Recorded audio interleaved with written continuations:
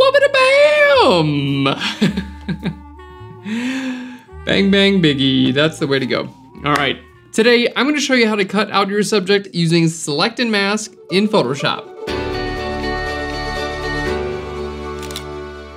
Hey there, welcome to Phlearn. My name is Aaron Nace. You can find me on Phlearn.com, where we make learning fun. And in today's video, super quick cutout of your subject. Who doesn't want that? Now, here's the deal. The more simple your background, the easier it is for this tool to cut out your subject. So we've got a great sample image. You can actually download this on Phlearn.com. Just follow the link right down below.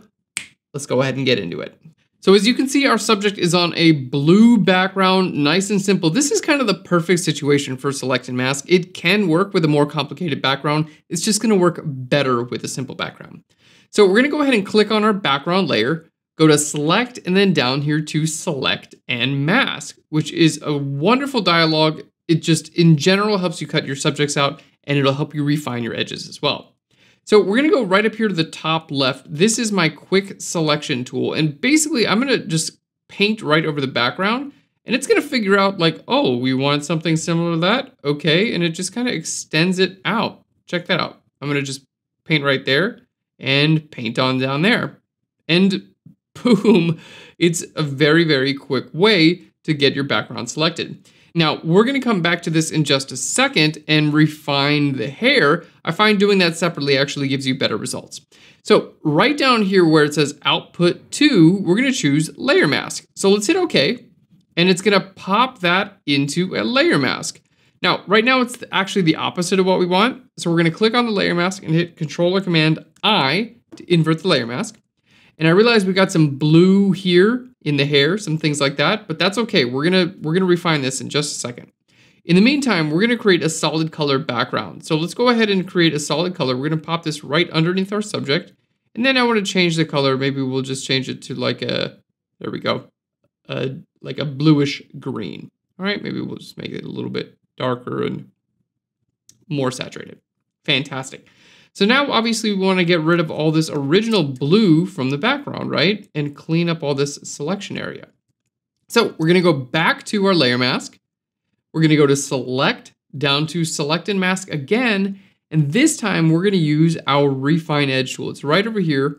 There we go. And all we have to do is paint right over top of our subject's hair.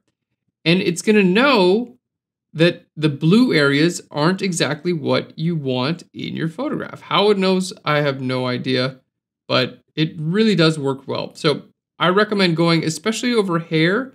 It's gonna do a great job making sure the edge of all the hair looks realistic. Okay, literally that's all there is to it.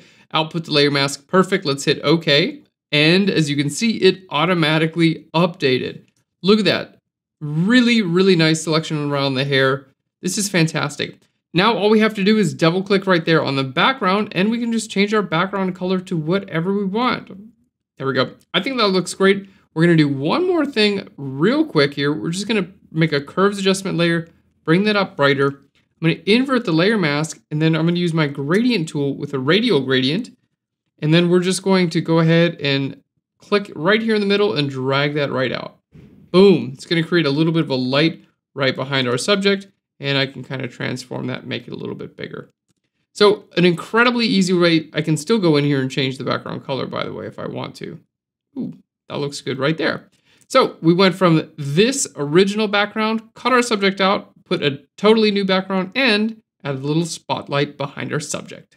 This technique is super easy to do. Just make sure your subject is on a clean, simple background. Go to Select and then down to Select and Mask. You want to go ahead and select the background because it's more simple than your subject, and make sure you change what it outputs to as a layer mask. Then I recommend creating a new background. Click on the layer mask for your subject, go back into Select and Mask and do that Refine Edge. That'll clean up things like hair and clothing. And in this case, we added a curves adjustment layer, put it above the background, made it brighter, and then used a radial gradient to pop a little light behind our subject.